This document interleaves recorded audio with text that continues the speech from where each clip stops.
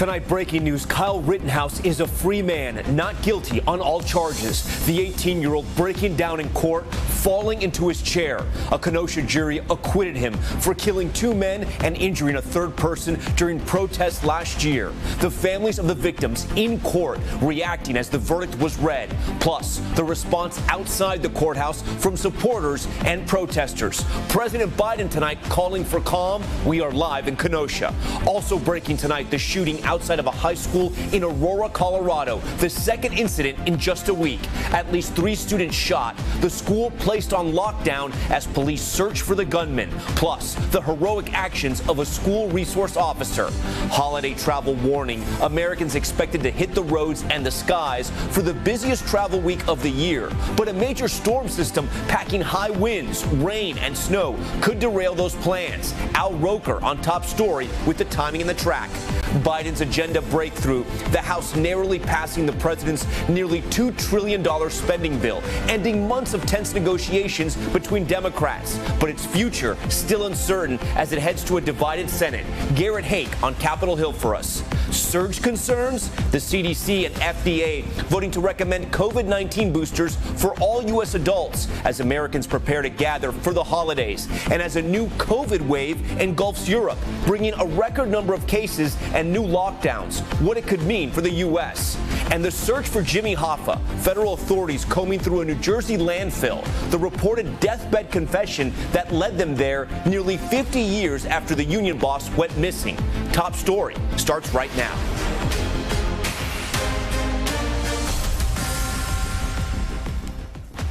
And good evening, I'm Tom Llamas. We begin Top Story tonight with breaking news. Kyle Rittenhouse found not guilty on all charges for fatally shooting 2 men and injuring a 3rd during protests in Wisconsin last year. The 18-year-old doubling over and hugging his attorney after a jury acquitted him of 5 felony counts following 3.5 days of jury deliberations. The trial sparking debates on race, self-defense, and gun rights. Prosecutors saying he was looking for trouble when he drove across state lines and went to protest over the shooting of Jacob Blake armed with an AR-15. But his lawyers pointing to video saying he was attacked first and was defending himself. The families of the victims holding hands and crying in court as today's verdicts were read. I spoke with the great aunt of Anthony Huber earlier this week. She told me she doesn't think Rittenhouse is sorry and is not mature enough to have remorse. Mixed reactions outside the courthouse as the weeks-long, closely watched trial came to an end. President Biden tonight urging Americans to remain peaceful. And moments ago, former President Trump congratulated Rittenhouse. Let's get right to Gabe Gutierrez, who leads us off tonight from Kenosha. We, the jury, find the defendant, Kyle H. Rittenhouse, not guilty. Inside the courtroom, an emotional moment as the verdict was read. Kyle H. Rittenhouse, not guilty. Kyle Rittenhouse collapsing and then hugging his attorney. The verdict, a complete rebuke of the prosecution's case. Not guilty on all 5 felony counts. Outside the courthouse. This is just a dark, dark day for America. I feel like they made the right choice. You know, it was simple self-defense. The closely watched case had sparked an intense national debate over self-defense and the Second Amendment. I think it's a victory for the 1,000-year-old right of self-defense and our young hero, Kyle. But for the loved ones of Anthony Huber, the 2nd man Rittenhouse shot and killed, today's verdict is heartbreaking. Every day I wish that I could come home to him, but I can't because he's dead. And now this system is telling me that nobody needs to answer for that. The prosecution says that while we are disappointed with the verdict, it must be respected. The president also weighing in. I stand by what the jury has concluded. The jury system works. Over the 3-week trial, prosecutors had portrayed the then 17-year-old Rittenhouse as a vigilante looking for trouble. Rittenhouse's lawyers say he was attacked and acted in self-defense and ripped into one of the prosecution's key witnesses who confronted Rittenhouse. You pulled your gun out and began, I'm going to use the word chase. You began chasing or running after a man who was running away from you, correct? That is correct. Rittenhouse came to Kenosha during the unrest following the police shooting of Jacob Blake. We spoke with Blake's uncle right after today's verdict. What did you make of his argument of self-defense? That's ridiculous. Self-defense is somebody enters your house and they're doing you wrong. He was out on the street. He was a provocateur, and he had these people come to him. Check the videos, they don't lie. But the defense says those videos prove their case. I think the crucial moment was the video. Defense attorney Mark Richards says another key moment was his client taking the stand. Before the trial, his team had assembled 2 mock juries. One heard Rittenhouse's testimony, the other did not. Their reaction, he says, made the choice clear. How important was it to put him on that stand? It was the difference between an acquittal and a guilty. If he'd been convicted of the most serious charge, first-degree intentional homicide, Rittenhouse faced life in prison. Tonight, he's a free man. All right, Gabe joins us now live from Kenosha. Gabe, this case has become so political, dividing so many. President Biden has urged calm, and tonight, former President Trump is congratulating Rittenhouse. Yeah, that's right, Tom. Just a short time ago, former President Trump congratulated Rittenhouse in a statement and also saying that if this case was not self-defense, nothing is. Meanwhile, you know, Tom, this city had been bracing for a possible verdict for days. There were hundreds of National Guard members on standby, but tonight, the scene here so far is calm and peaceful, Tom. Okay, good to know. Gabe, we appreciate your reporting. Joining us now again on Top Story from Kenosha is David Hancock. He's the spokesperson for the Rittenhouse family. So, David, I know you've had a chance to meet with Kyle and his mother, Wendy, tonight. What did Kyle tell you about the jury's decision? I mean, this was a big moment for him. He was acquitted of charges. He gets to start his life again, but they urge calm. They urge calm after this verdict and hope that things remain peaceful. Kyle's reaction, it was clear he was not sure how this would turn out. You've maintained he was always trying to defend himself. Both President Biden and President Trump have now commented on the decision. Is he aware of how much of a flashpoint his actions have become? Of course. Of course. I mean, it's been a year and some months. And this thing has become a political flashpoint, and there's so many different sort of veins out of this particular case that touch several major, I guess, national issues right now. So he is aware. I mean, he's been slandered. He's been called names absolutely based on nothing. So to your question, yes, he absolutely is aware. What was it like in court with the family and with Kyle once the jury explained and gave their decision on the not guilty on those 5 counts? There was a sense of relief that young Kyle would be coming home and would be able to continue his life. A huge sense of relief that the jury came to the not guilty verdict across the board.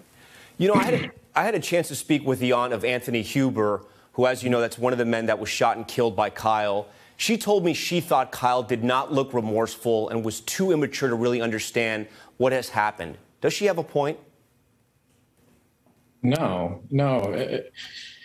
Of course he's remorseful. This affects him deeply. He's been seeing a therapist. He was diagnosed with PTSD. He's gone several nights without sleep. There's no age at which you can start to feel remorse. So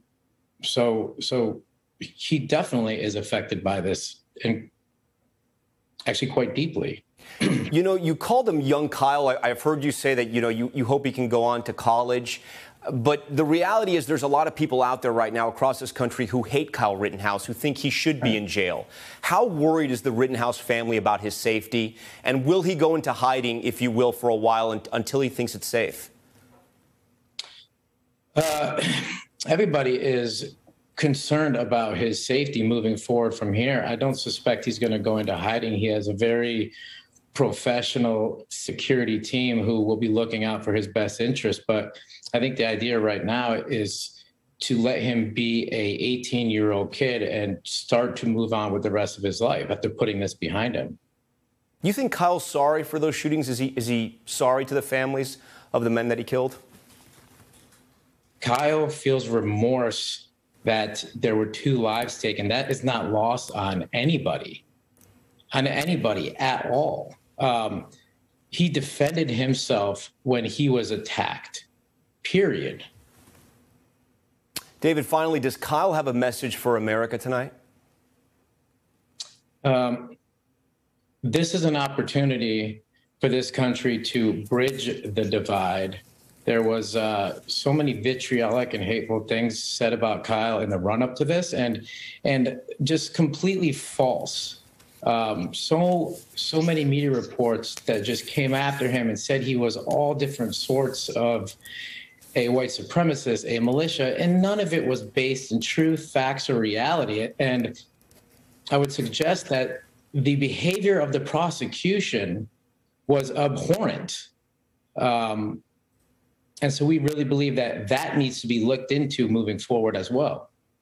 David Hancock, a spokesperson for the Rittenhouse family. David, we appreciate your time. Thank you for joining Top Story tonight. For more on how the jury possibly made their decision, let's get some legal analysis. Tom Grieve joins us again tonight. He's a former state prosecutor and a current defense attorney. So, Tom, were you surprised about this verdict? We talked about it last night. I remember the last thing you told me last night on our show is that Kyle Rittenhouse is down, but he's not out.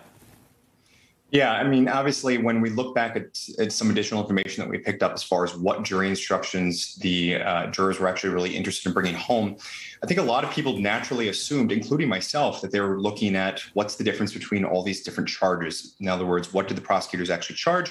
What were the lesser included charges that they were open to seeking convictions on? Looks like what they were really after was they wanted to know more about the self-defense law and specifically how it interplays with provocation. And just very briefly, provocation plays into this case because obviously the prosecutor alleged quite strongly in their closing argument that this case is all about provocation. However, tucked away in the Wisconsin jury instructions concerning provocation, you can still regain the right to self-defense if you've exhausted all reasonable retreat avenues, which I'm sure the jury talked about. Do you think this case went off the rails? Do you think the defense did a great job, or was it unwinnable from the start? I think that we would have had to have seen some better testimony come out from witnesses to describe, in particular, Mr. Rosenbaum's last moments. If we focus to see how much attention both the prosecution and the defense paid to the three different shootings of Mr. Rosenbaum, Mr. Huber, Mr. Grosskreutz during their opening statement, it was pretty clear that the bulk of the trial was going to be spent predominantly on Mr. Rosenbaum, secondarily on Mr. Grosskreutz, and finally Mr. Huber. So when Richie McGinnis and some of the other witnesses came out, we had allegations of the alleged deadly threat made against Mr. Rittenhouse and the final moments of Mr. Rosenbaum being described in vivid detail in court. I'm not saying that that completely sunk the prosecution's case, but it certainly did not help. Tom, I have a different type of question for you because you live in Wisconsin, not too far from Kenosha. Do you think this case is going to have some precedent? And do you think this case and what happened to Kyle Rittenhouse will lead to more gun violence in your state? I don't think it's going to lead to more gun violence. And of course, since it's coming out of a trial court, there's no legally binding precedent here. What it does help to do is, of course, it does help to show that, look, people have to be smart. Don't make bad decisions.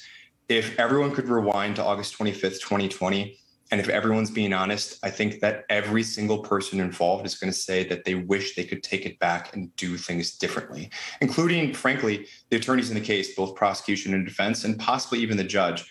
But when you look at the evidence and you sift through the law and you apply the two, it's clear that one thing is true, that the jury got it right. Tom Grieve for us from Wisconsin tonight. Tom, we thank you for your time tonight and throughout this week.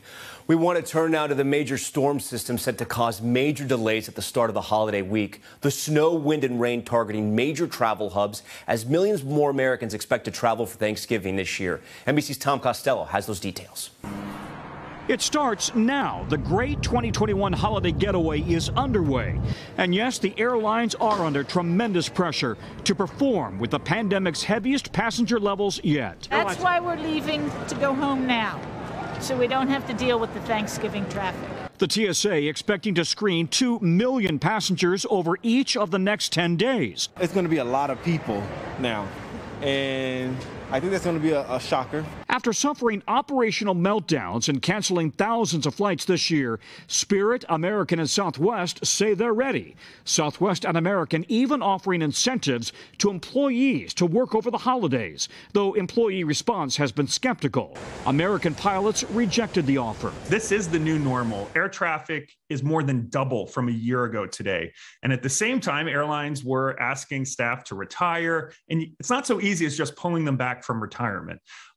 So there are systemic issues going on. Throw in the coming storm on the East Coast, and airline delays could quickly start to mount.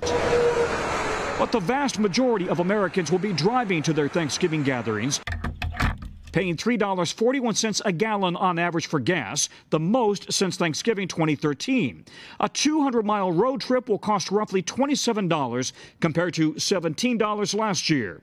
On the Jersey Turnpike today, the early birds were getting ahead of the traffic. With the flexibility of working remote and other stuff nowadays, it makes sense to leave early on if you can. Roads will be most congested on Wednesday between noon and 8 p.m., then Sunday after Thanksgiving between 1 and 7 p.m. If you're flying, check in online and arrive early. If your flight is canceled, rebook yourself using the airline's app. All right, some great tips there. Tom joins us now from Chicago's O'Hare Airport. Now, Tom, we got to ask you about this. The TSA agents, they needed to be vaccinated by Monday, 3 days before Thanksgiving. That timing probably couldn't have been worse. There's been some concern about vaccination rates and whether they would be able to keep their staffing. What are you hearing? Yeah, I talked to the TSA. It believes that right now its vaccination rate among the screening officers is about 90%. That's a vast improvement over a month ago when it was about 60%. So it believes it will, in fact, have most of its officers vaccinated, able to man the checkpoints on Thanksgiving. However, if somebody chooses not to be vaccinated against the federal mandate, then there's a process that they have to go through, a disciplinary process that can take weeks or months to work out. In the meantime, they've got to wear a mask. Bottom line, TSA says they should be up and running, fully staffed for Thanksgiving, Tom.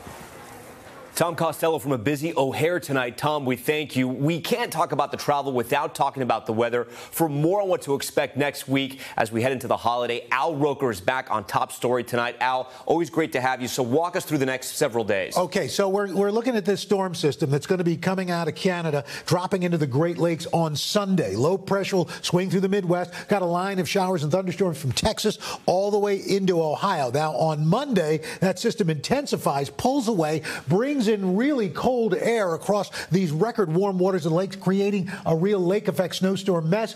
I-95 is going to be wet and windy. And then as we get into Tuesday, that lake effect snow continues, but bitter wind chills will really blanket the Northeast and on into New England. We're looking at rainfall amounts that are relatively light, stretching from Augusta all the way down to Nashville, anywhere from an inch to a quarter of an inch. However, snowfall, leeward side of the Great Lakes, some places could see upwards of 12 inches of snow in some of those upper elevations. Now, as far as airport travel is concerned, Boston, rain and wind early in the week. New York, it's going to mostly be gusty winds. Same for D.C. So, again, that ripple effect going across the country is going to be a problem early in the week. Cleveland, snow and rain and wind.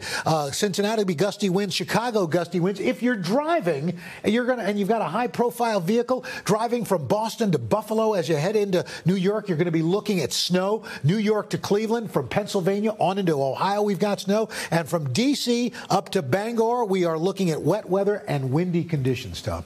All right, Al, thank you for that. We want to get to some breaking news now out of Colorado, where there has been another shooting outside of a high school in Aurora. Police say 3 students were shot in the parking lot after a fight. The 3 victims hospitalized but are expected to survive. Police believe there were multiple shooters, but so far no arrests have been made. Authorities say a school resource officer helped stop the gunfire and then applied a tourniquet to one of the injured students. It's the second incident there this week. On Monday, at least 6 students were injured in a shooting outside of another Aurora high school. Okay, we head to Capitol Hill now, and the major breakthrough for President Biden's agenda. The House passing a $1.7 trillion bill. The bill now faces an uncertain future in the Senate with Republican opposition and possible holdouts among the Democrats. NBC's Garrett Haake has those details. The Build Back Better bill is passed. Tonight, Democrats delighted, celebrating on the House floor after narrowly passing President Biden's more than $1.6 trillion social and climate spending bill, which includes hundreds of billions of dollars in climate investments, universal pre-K, and provisions to lower health care costs. This bill is monumental. It's historic, it's transformative, it's bigger than anything we've ever done. The vote was the culmination of grueling, months-long negotiations between progressive and moderate Democrats and was delayed for another day by top House Republican Kevin McCarthy. This is the single most reckless and irresponsible spending bill in our nation's history. Who prevented a vote last night with a record-breaking 8.5-hour speech. Personally, I didn't think I can go this long. Every Republican in both houses of Congress opposes the bill.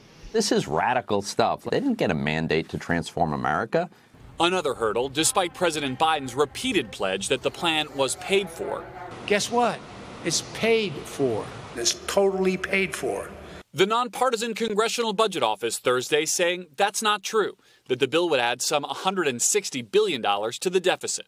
A discrepancy that could loom large for the Senate's most conservative Democrat, Joe Manchin, still publicly undecided on backing the bill. I'm still looking at everything, absolutely. All right, NBC News senior Capitol Hill correspondent Garrett Hake joins us now. Garrett, it seems like the entire D.C. press corps will be on Manchin watch in the weeks ahead. What do we know about the Senate and how this bill will move? We understand they're already on their Thanksgiving recess.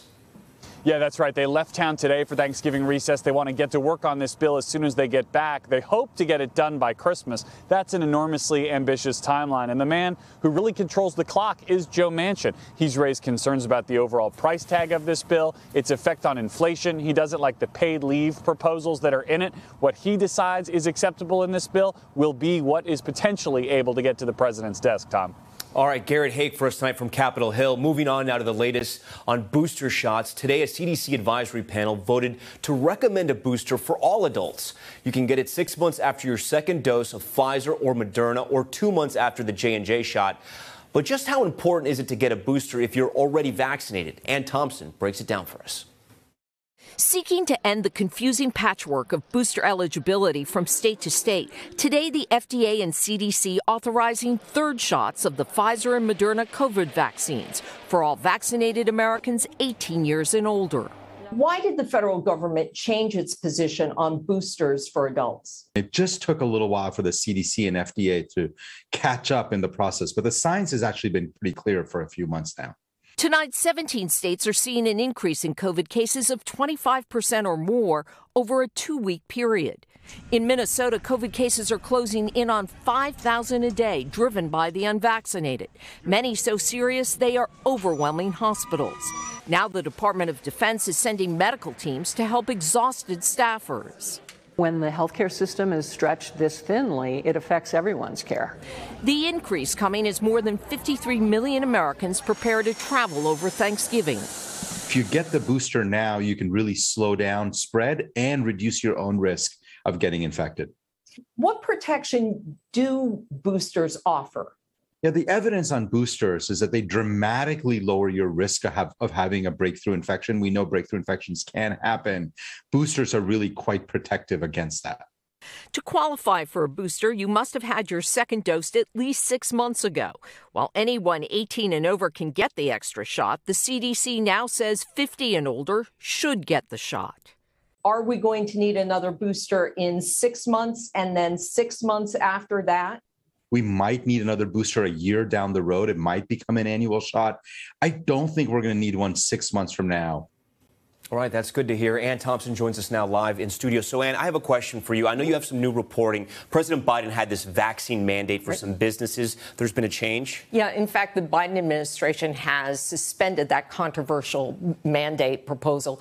That mandate, Tom, would have required private businesses with more than 100 employees to either have everybody vaccinated or tested once a week.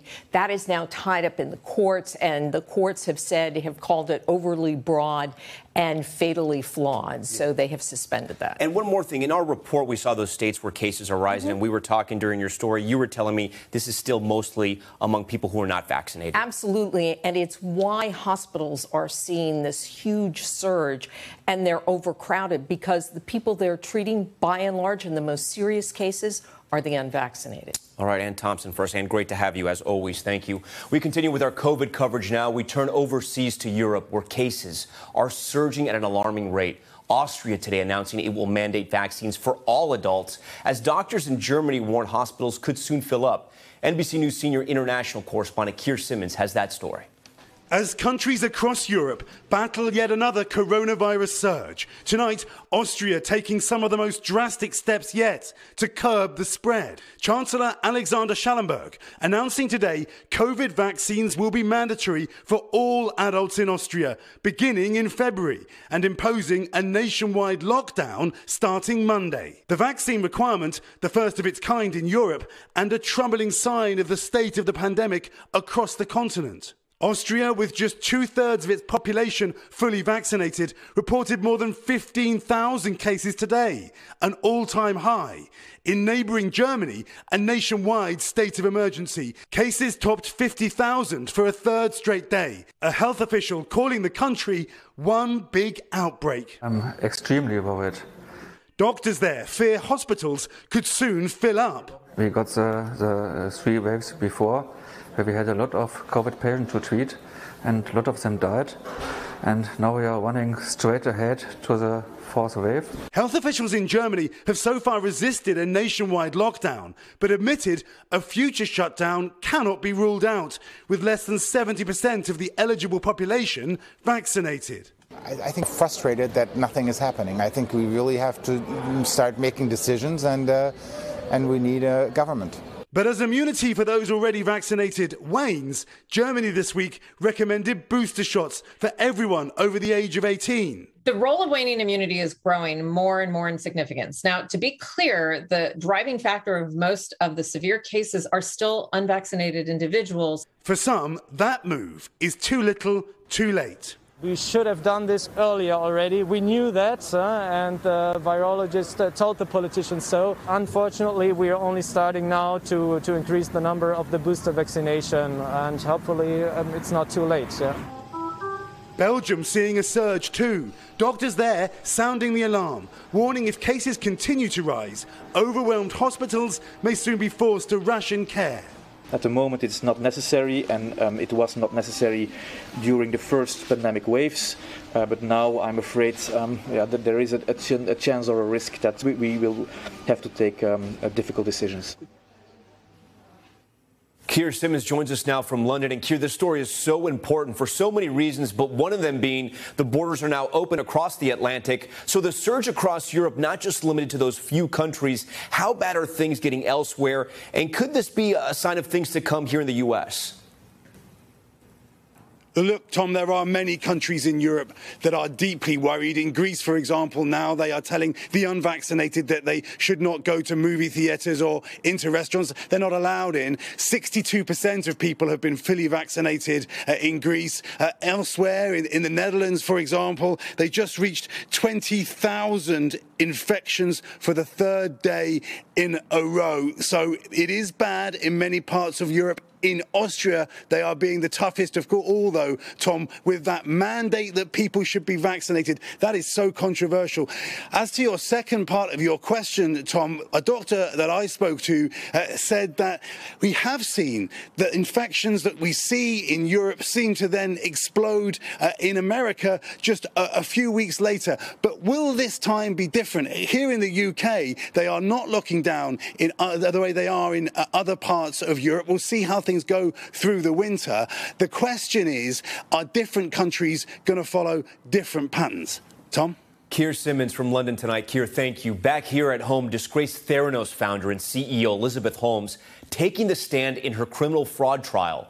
Holmes testifying in her own defense after federal prosecutors rested their case following 11 weeks of testimony that included nearly 30 witnesses. She has pleaded not guilty to a dozen federal charges over allegations that she knowingly misled investors, doctors, and even patients about her company's blood testing capabilities. Holmes set to be back on the stand on Monday.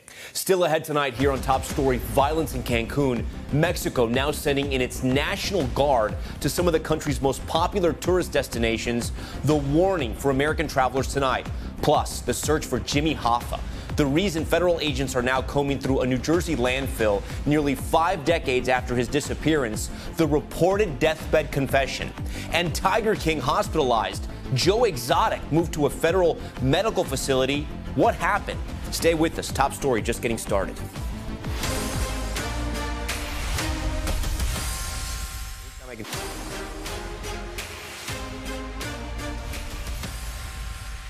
All right, back now with Top Stories newsfeed, and we begin with the arrest of former Jets player Zach Stacy after attacking his ex-girlfriend. Police in Orlando, Florida, taking him into custody at the airport after he landed on a flight from Nashville. The former running back was wanted after video showed him beating his ex-girlfriend in front of their 5-month-old son. He's now facing 2 felony charges. So-called Tiger King Joe Exotic has been transferred from a prison to a federal medical facility. Exotic, whose real name is Joseph Maldonado, announced last month he was diagnosed with an aggressive form of prostate cancer. He is serving a 22-year prison sentence for several convictions, including a murder-for-hire plot targeting fellow Tiger King star Carol Baskin. All right, back now with a mystery unsolved for decades. Jimmy Hoffa, the iconic Teamsters Union chief, disappearing in 1975 without a trace. Authorities now indicating they're breaking new ground in the search under a New Jersey bridge. Maura Barrett has that story. So this is a strike-breaking, union-busting bill. Tonight, the FBI might be a step closer to solving one of the biggest mysteries in modern American history. Where is Jimmy Hoffa? The Bureau telling NBC News that they've obtained a warrant to search an area beneath this bridge in New Jersey, between Newark and Jersey City. While the FBI did not explicitly name Hoffa in their statement, the Detroit field office, which leads the Hoffa investigation, was part of this search. The New York Times reporting that this search launched after a tip from the son of a mafia associate on his deathbed. I would be very happy to have our legal counsel here. Hoffa was a powerful union leader, growing the Teamsters into a major force in American politics. But during his leadership, the union grew entangled with the American mafia. The mafia made sure that Jimmy Hoffa was beholden to them through use of the union's health and welfare funds, through the pension funds, through the general fund, and through the general corruption that was created by Jimmy Hoffa. This made him and the union the target of congressional hearings. That there has been misuse of union funds, misappropriation of union funds, that there have been gangsters and hoodlums that have taken over unions. He was sentenced to 13 years in federal prison for jury tampering, fraud, and conspiracy. Teamster boss James Hoffa surrenders to U.S. Marshals, but continued to control the union from prison for years. In July of 1975, Hoffa was seen waiting in this car before meeting with 2 mob bosses in Michigan. He was never seen again. James Hoffa is missing. The family of the former Teamsters Union president and ex-convict reported Hoffa missing early today. For the past 40 years, I've been trying to figure out what happened to this guy. This search, the latest in a series across Michigan, California, and New Jersey over the years. It looks like the Jimmy Hoffa mystery will continue after what investigators thought was the most solid lead they'd had in years. If you got fuel for your homes, fuel for your industries, a truck brought it to you. Hoffa inspired the focus of several movies. Now, under the Pulaski Skyway, FBI forensic investigators collected evidence from what used to be a landfill. Those soil samples and other materials dug up from the site are now being analyzed. Maura Barrett, NBC News, Chicago.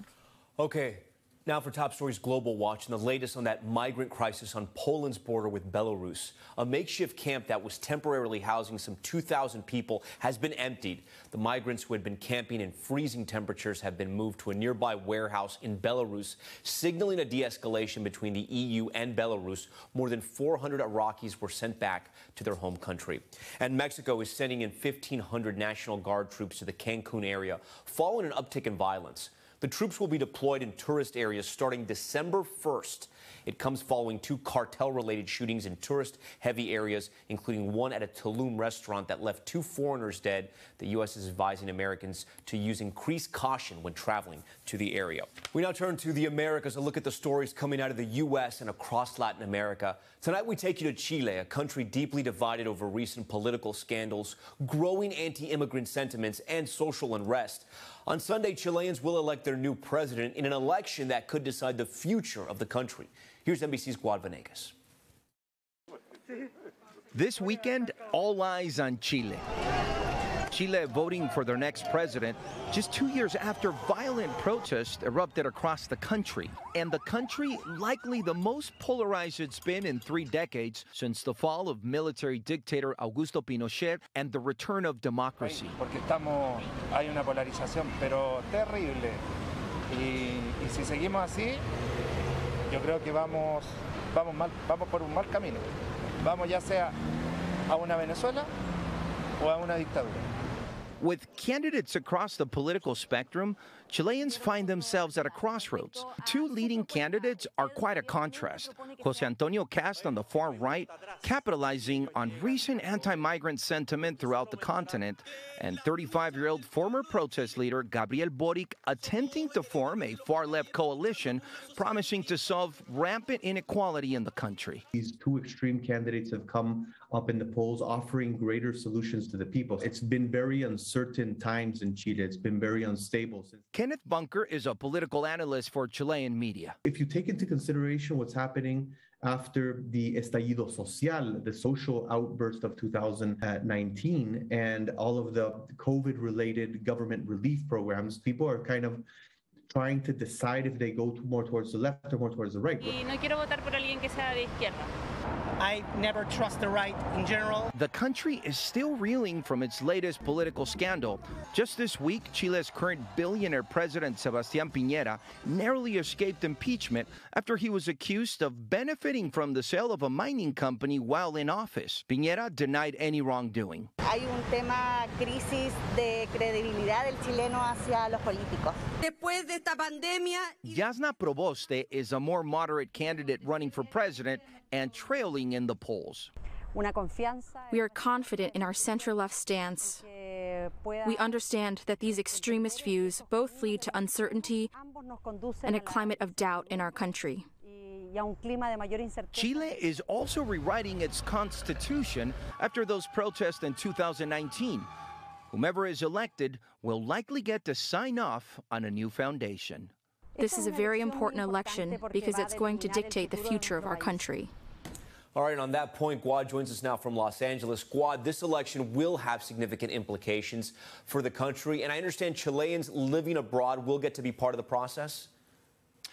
Tom, that's correct. So for the first time, the government will allow Chileans and other countries to vote in a presidential election. That includes many here in the United States. This morning, I spoke to a Chilean-American businessman who told me he couldn't be more excited to be able to participate in this election. He says it is the most important one since the country moved on from the Augusto Pinochet dictatorship. Tom? Guad Venegas with that comprehensive look tonight at the Chilean election. Guad, thank you. Coming up, conversation with a killer. Convicted murderer Drew Peterson, also a suspect in the death of his third wife, sits down exclusively with Natalie Morales. What he told her about his wife's disappearance in a Dateline preview coming up. Welcome back. If it's Friday night, you know it's Dateline, and tonight an all-new 2-hour special on one of the nation's most covered, sensational, and infamous cases. Convicted murderer Drew Peterson, the prime suspect in the suspicious death of his third wife, Kathleen Savio, and in the disappearance of his fourth wife, Stacy, sitting down with Natalie Morales. Nearly 15 years later, speaking out in his first network TV interview in more than a decade, we have a preview for you now. At the end of the day, you're saying then everybody else is lying. Everybody else is making up facts. The jury didn't do their job. It seems everybody else but you is to blame here, Drew. The prosecution's making up facts. This prosecution staged a prosecution with Kathy. They took an accident and staged a prosecution. Everybody's twisting it to make me look bad. Okay, they're twisting it to make their prosecution or what they're trying to say against me work. Peterson continues to deny he ever abused his two wives. You weren't a controlling husband, you weren't threatening, you weren't abusive to both Kathleen and Stacy? Correct. What kind of husband were you? I was a loving husband. Okay, I was, what can I say? I was a good husband, a good provider. If you were such a good husband and such a good provider, in interviews that we did with you, you talked about Kathleen having mood swings. Stacy, you said, had mood swings that were tied to her menstrual cycle. Yes. How about the way you talk about women? How do you justify talking about these are the mothers of your children? Right. The way you did. Right. You don't see anything wrong with that? Everybody complains about their wives. And that's just a taste of the back and forth you'll see tonight. You can catch Natalie's full exclusive interview on Dateline at 9 p.m. Eastern on NBC.